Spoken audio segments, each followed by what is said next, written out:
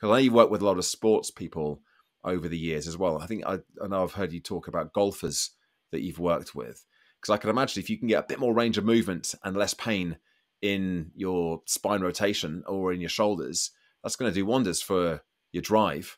Massively, massively. I had one online client one time, and he's a pro golfer, and he had a back problem, and that's put him out of action. So the first session, we did a lot of assessments. So the first session takes up a lot of time doing a lot of assessments, and we had time to activate one muscle. So based on all the data we got from his assessments, his range of motion assessments, I kind of narrowed it down to sort of one muscle that I thought was probably going to give him the biggest bang for his buck. So this was online. So I just coached him through the isometric that he needed to do for this one muscle in his lower back. And it massively helped with his range of motion. Wow. And his back pain went away. Now, this was chronic back pain from 20 years, right? And immediately his back pain went away. Wow. So obviously, it's like, okay, well, that's great, but how long is that going to last, right? Is that just a temporary thing and his back pain will be back again tomorrow?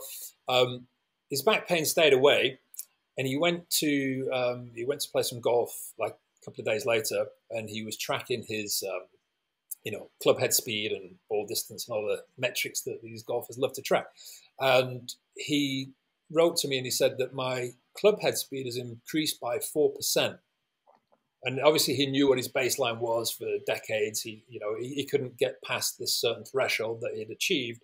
And just by activating that one muscle in his back, it now increased his club head speed by 4%, which was really significant because that's going to make his ball go further, right? And that was one of his goals, was to be able to, increase his drive distance and all the rest of it.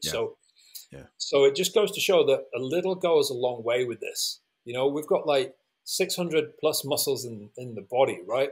And if we can get such dramatic improvements in how you feel and move and perform from getting one of those 600 muscles activated, then it just goes to show if we can get a couple of hundred of those muscles activated and optimized, how great you're going to feel.